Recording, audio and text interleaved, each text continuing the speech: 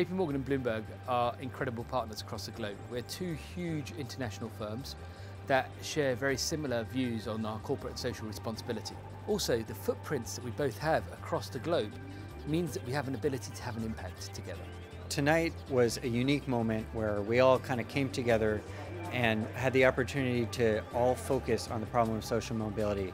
And my hope is that tonight is one night among many where we get to exchange ideas and build relationships to solve these problems together. Social mobility is about helping young people particularly make good choices in their lives. So your background shouldn't determine what you choose to do. We know that social mobility is low in countries like the UK and the US, and that means your background determines what you do in life more than whether you work hard or your talent. So we know that we're missing out on lots of talent in our populations. So I think nations are increasingly looking at this not just as a social issue, but an economic one as well. Recently, there have been so many questions about how AI and machine learning should be used and could be used. We've always felt is that actually there is not enough AI and there's not enough machine learning. And in particular, there's not enough AI and machine learning for purposes of enriching our society. Bloomberg's Immersion Fellow Program takes graduate students in some of their early years and embeds them into nonprofits for a few days. And in those few days, they make a substantial impact into the nonprofits by telling them how they can apply data science. It's been an incredibly good model for how to engage nonprofits and the academic sector. We hope to bring it across the world soon.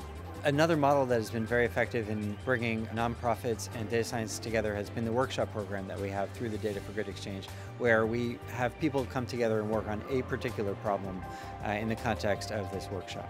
With the program that JP Morgan supports, the Money House, it's aimed at young care leavers, those that are just about to leave local authority care.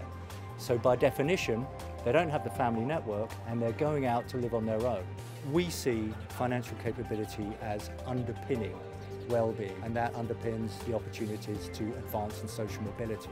So we do that by the use of data, by the use of evaluation, and frankly by working with the young people themselves and following up with their lives to see if it's made a difference.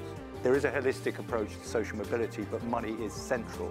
And I would say to those organisations that want to help, please concentrate on interventions that have evidence of impact. What we should be all engaged on is to transform all our experience, all the people we know, all these cases, into the language of the computers, and then engage people that know about computing to analyze these. Humans are producing more data every day, and computers have the potential to look at that data. Symbolic data, behavior data, text data, image data is to develop the AI algorithms, and so computers need to be able to bring benefits to humanity. The thing about data that excites me is that we could develop a more personalised approach to how we support young people. So at the moment we've got general programs that seem to work for some children.